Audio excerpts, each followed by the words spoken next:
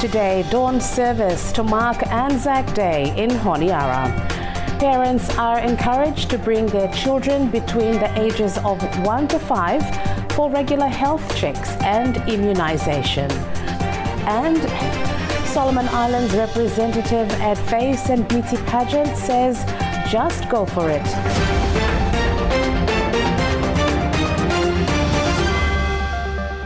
Hello and welcome. I'm Lisa Osifello.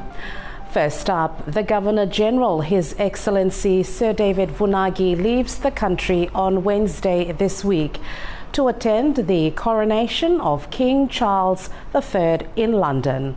The coronation of King Charles III and his wife Camilla as King and Queen of the United Kingdom and the other Commonwealth realms is scheduled to take place on Saturday, the 6th of May 2023 at the Westminster Abbey. The Governor-General Sir David and Lady Mary, together with the Minister of Foreign Affairs and External Trade, are invited to attend the coronation ceremony by Buckingham Palace. His Majesty King Charles III becomes the head of state of Solomon Islands after the passing on of the late Queen Elizabeth II, September last year. Member of Parliament for West New Georgia Vonavona, Honourable Silas Tausinga, has pledged $1 million for a new outpatient ward at Helena Goldie Hospital in Western Province. Speaking during his vote of thanks in response to the speech from the throne in Parliament, the opposition MP says the $1 million would be from the Constituency Development Fund to replace the old outpatient building at Helena Goldie Hospital. He says his constituency office team has already met with the Ministry of Health and Medical Services to spearhead the design of the new outpatient facility. I understand that an MOU on that project is currently being worked on by the Ministry. It would be noble if the Ministry prioritizes and move forward with all the necessary paperwork quickly. Thus, I'm also appealing to my colleague MPs from North New Georgia, South New Georgia, Rendovatetepare, Gizo Kolobangara and Maroa constituency to assist in one way or the other with the new outpatient at Helena Goldie Hospital. This is a hospital that provides health services to hundreds of our people from not only this constituency, but throughout Solomon Islands that reside in the Western Province. We cannot wait for the government to do everything for us. Sometimes we need to work together to take the responsibility to help our people. This is the kind of approach that we need to embrace, and that MPs working together through our constituencies for the betterment of our people, not only for the Western Province, but all of the Solomon Islands. Foreign Affairs Minister Jeremiah Manele acknowledges the UK for its assistance and support to Solomon Islands over the years. However, he says the UK needs to increase its development assistance through bilateral cooperation. He says in the past, UK's development assistance to Solomon Islands was usually channeled through the European Union under the European Development Fund. However, since the UK left the EU, Manele says there is a need for the UK to enhance its bilateral cooperation with Solomon Islands. He therefore calls on the UK to increase its development assistance through bilateral cooperation. Minister Manele further acknowledges the UK for its long-standing relationship with Solomon Islands and for the two countries' shared history and ties. He says despite the geographical distance, both countries share the same ideals and principles of peace, freedom and democracy. Parents are encouraged to bring their children between the ages of 1 to 5 for regular health checks and immunisation checks. This week marks World Immunisation Week, and the Ministry of Health, through Honiara City Council, is highlighting the importance of immunisation at the White River Clinic. WHO report me looking this year that you still got pockets of outbreaks, measles cases, neighboring countries play Yumi. Fiji, Australia, Yumi cases were reported, and also other regional countries. And with this SPG, you may look forward for take place. You may need for strong immune system blood pikinini. So for this year, the message is the big catch up, where me fala look forward for doing the big catch up by happen to this year. Sometimes June July, August, by me kare wan fala big catch up lol pikininis. So me excited that this week all other clinics oketa try for awareness lo this fala importance or benefits lo this ala vaccine that hem protect him yumi or hem boost him immune system bla yumi as well. Imi protect him community bla yumi too for immuno garem severe forms lo preventable diseases where IMSA prevented normal by taking vaccines. Youths want to know where they fit in the country, says TSI Chief Executive Officer Ruth Lilongula. Recently, Transparency Solomon Islands hosted a 5-day workshop on youth and democracy for more than 20 youths from vast backgrounds in various communities. It amazes me just the level of intelligence, the level of responsibility, respect and accountability that these young people have.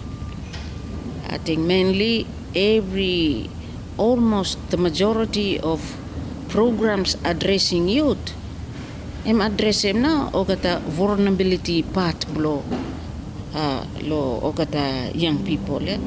I may be wrong, but that's what me looking. So like, marijuana, sexual transmitted diseases, and all of these things, yeah. But their potential to contribute meaningfully to their communities, their families, that has not been brought out. So I think more and more programs should be targeting now the potential that young people in this country have to contribute to the healthy development of our country. 7 out of 10 Solomon Islanders under the age of 30. A huge number of the population are in the informal sector. For the Youth and Democracy Workshop, TSI says they received more than 200 applications from youths wanting to be a part of this workshop and wanting to learn more about the issues affecting their lives. Things happen low ota village and ota homes create by youth too, because ota lack of understanding now what now counter me run this time also. Then one important thing me come learning lo here na was session me learning lo here me karem doubt lo me then time me come attend him then me bara doubts me garem him mem solve now also. That whole session me come all about CDA fund them, and they so fund them blow gamma no me, and what Milan them lo hem na, also this will lane where CDA come lo me hem no ma tax where what co collect me and go back inside lo basket lo gamma then back gamma me then him giving back lo him people. So then over something Milan them constitutional law. Supreme law, then you may everyone got them as a right. No matter whether you are sick man or bikini or especially inside law as a citizen of this country, you may everyone got them rights. Me think that after this program, me hope for go down back lo community blow me round look at the youths or some for advocate na for other things or some where me learn him lo here because stuck a lot of communities blame me, no educated and no understanding what na ara CDF or some other people no sabe too that sometimes about a complaints na say other laws blame me and acts blame me hem no straight about the but no sabe when for ta go start when for kata go or some and through lo this program ya bami sa help for go out for spreading much other things millennium and advocate for change in the community. What I appreciate about him in this program is him bringing out youths from all over the country, from 50 constituencies, and if I come together, discuss together, share views, involve a lot of impromptu speeches, debate, which is good and if I building new relationships, finding out new friends, and kind of so on. Education Minister Lanelle Tanangada says the scholarship award list for government-sponsored students is already distributed via the education website portal. Opposition leader Matthew Wale in Parliament questioned why there was a delay in the scholarship recipient list for 2023. He also questioned what the government is doing to address the effects that delay will have on the students, and also questioned what steps are taken to ensure this does not happen again in 2024. The scholarships recipient listing of successful candidates was posted online on the portal on February 8th, 2023, and successful candidates were notified, and those with programs that commencing in semester 1 2023 have commenced study, while those with programs to commence in semester 2 2023 would commence in semester 2 2023. The purported delay in the completion of the 2023 scholarship processes was due to administration of the award letters, including late submissions by successful candidates to submit the required documents to SITESA NSD before an award letter was issued. This includes admission letter from the universities where students had applied to do their studies, medical examination reports, and police clearance. The second part of the question requires me to inform the Honourable House. The 2024 Scholarship Opportunity List for Education Training Plan is being devised and will be advertised commencing in May this year, 2023. The period for scholarship applications to be received by SITESA and NSD for the 2024 scholarships will be from mid-May to 31st of July 2023, and then SITESA NSD plans to release the 2024 awardee list by December 2023. And the third part of the question requires me to respond to the following question. For assurance, inform the House on whether steps are being taken to ensure that this problem does not occur next year. Mr. Speaker, sir, the consultation for the 2024 cycle of scholarships has commenced, and the education training plan will be published in the months which I have indicated, mid-May to 31st July 2023. This is to allow for applicants to make timely and quality submissions of applications, and a control and quality assurance committee will be established to ensure that the scholarship processes meet the targeted dates, as well as to ensure accountability on the part of the staff who assesses the applications and select the successful candidates based on the selection criteria used. Today, a dawn service was held in Honiara to mark ANZAC Day.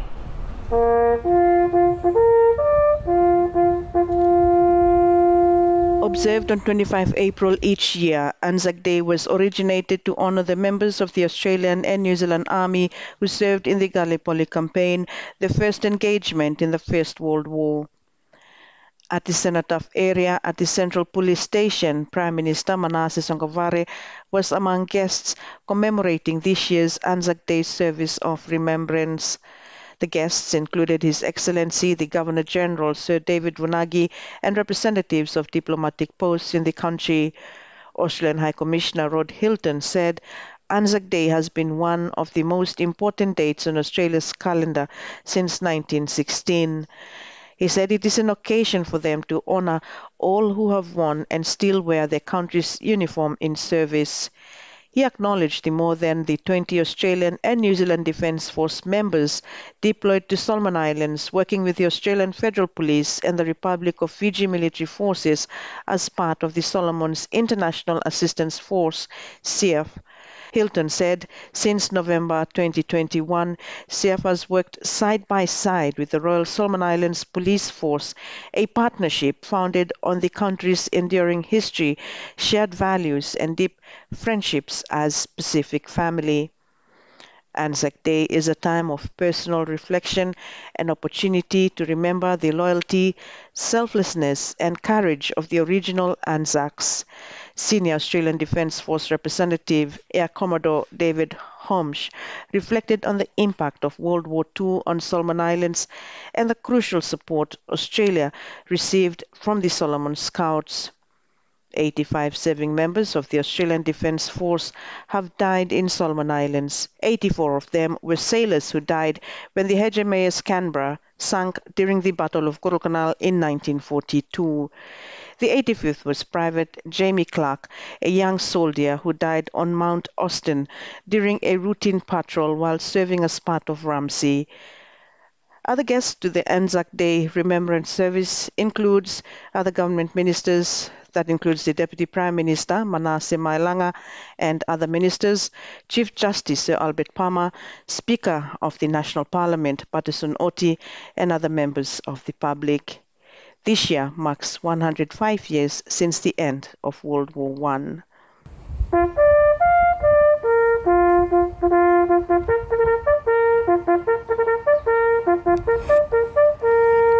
Gina Kekea, Tavuli News.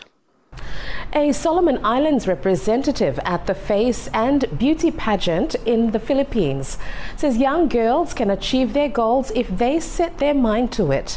Ms. Carleen, who is part Temotu and based in New Zealand, was a participant at the Face and Beauty Pageant, a charitable event held in the Philippines. Carleen is passionate about being a model and encourages young girls to continue to aspire to achieve their goals. Hello everyone, my name is Carleen and right now I'm just finishing high school. I'm a year 13 and I do part-time work. I have 2 jobs and I'm just doing a little bit of modeling, and in my spare time I just like to paint and do art and yeah, stuff like that. The name of the pageant that I went to was Face and Beauty International, and it was a charity pageant. We raised money for a school in the Philippines called Kamaligan High School, just to set up like a new classroom for them, to like have computers, books, just stuff they needed to learn. So yeah, that was pretty cool to be a part of. When I went there was not that many people that knew about the Solomon Islands, so I made sure to like tell everyone about it and like how there's so many different islands there and they all have their own like cultures and languages, and yeah, that was pretty cool to let other people know about my country. So yeah. And I just wanted to say thank you to the Solomon Island community in New Zealand as well as the people back home for supporting me along the way and encouraging me to do my best. Also want to thank my family for also supporting me, and yeah, I really appreciate all of the support and I'm very proud to have represented my country on an international scale. I'd say just if you want to be a part of something like this, just go for it. You don't need that much experience. This was like my second pageant. I didn't know what I was doing, but I just went for it and tried my best, and yeah, that's all that matters. That's Carleen being interviewed by PMN Solomon Islands in New Zealand. And finally now in local news, heading to the airport anytime soon. The bumpy ride will soon be over as tar sealing of the road from Henderson progresses into the night. Work along this stretch of the road in the Kukum Highway project is anticipated to be complete a month before the Games. The stretch of road from Henderson to King George has been a nightmare for travellers to and from the airport and the travelling public at large. Now with the tar sealing of the road and addition of streetlights, the Henderson Road is a different scene, especially at night. The 6.6-kilometre road project is funded by the government of Japan at around $322 million. The project component will include 4-lane roads to Lunga Bridge and a 2-kilometre 2-lane road from Lunga Bridge to the airport. The streetlights are the first of its kind along this stretch of road. And that's local news. Do stay with us. Coming up next is sports.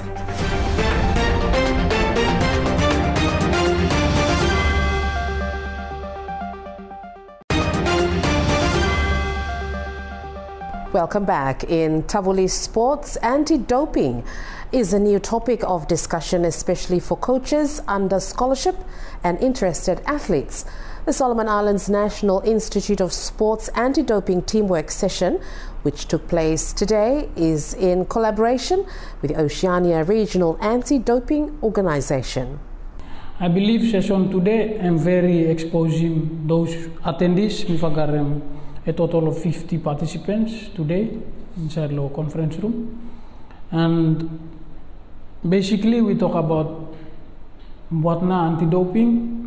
We will just briefly him to come for briefly what is anti-doping, what na some rights and responsibilities of athletes inside the doping control process, and we will look to some exemptions for using drugs in case of a medical, or say you under medical, but you have to use him drug, then by exempted, and bisa apply, and not things so same. So this one we look him very helpful, as in you may approaching towards the games, you may try for aware athletes for not doing drugs and any other things where I'm related to being disqualified low games after event or tested positive.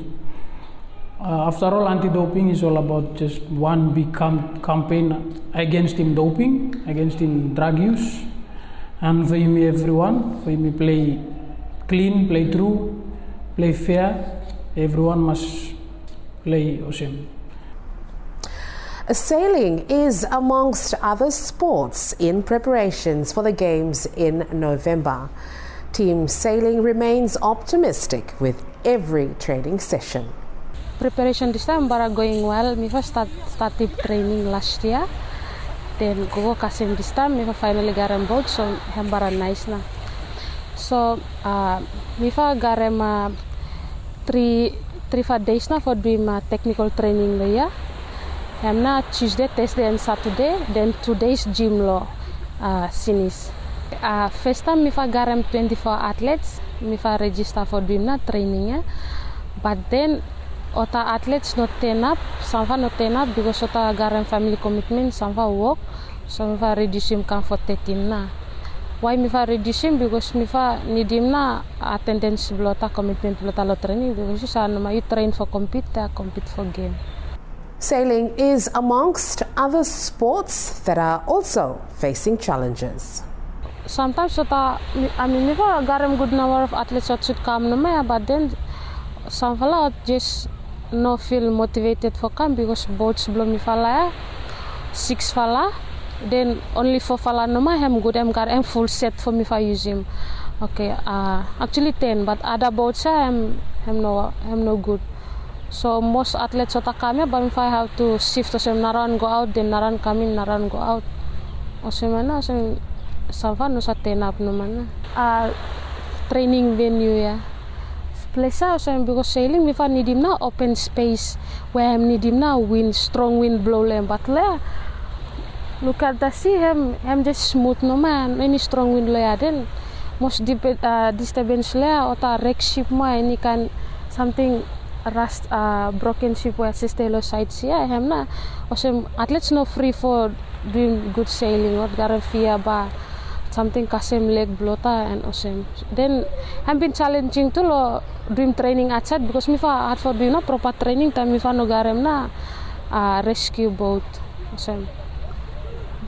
Me just ota group responsible for give me rescue boat, but no some game come back feedback yet. But me try my best for dream go out sailing. Today, the national netball squad is back in the country after a week-long trial in Gold Coast. A 7-day program at the Gold Coast had the opportunity of receiving mentor coaching from the Australian coaches, along with participating in some high-level trial games against semi-professional franchise teams and other Pacific national teams. 16 girls, 2 coaches and team manager traveled last week. They were involved in 4 games, I believe. The first one was against Fiji national team. Second one was against PNG, and then they also played a local club last night. And from the whole purpose of going was for experience and exposure. My boss Aaron has communicated with Gold Coast coach mentors to arrange friendly matches, and these matches is to make sure that the athletes and the coaches know where they're at, and they've been training since last year. So this is more so to teach the players to learn more about their game and how they play together, and also for the coaches to view where their players are at and where they need to improve on.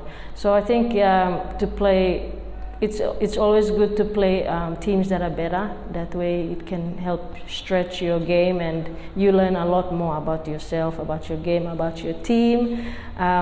So I'm proud of the team. Tomorrow we're having a session here with feedback. They've brought film and also stats of each of the games. And that's Sports Today, which also wraps up our bulletin for now. More of our stories can be revisited on our social media platforms. That's on Twitter and on Facebook. I'm Lisa. Thanks for watching.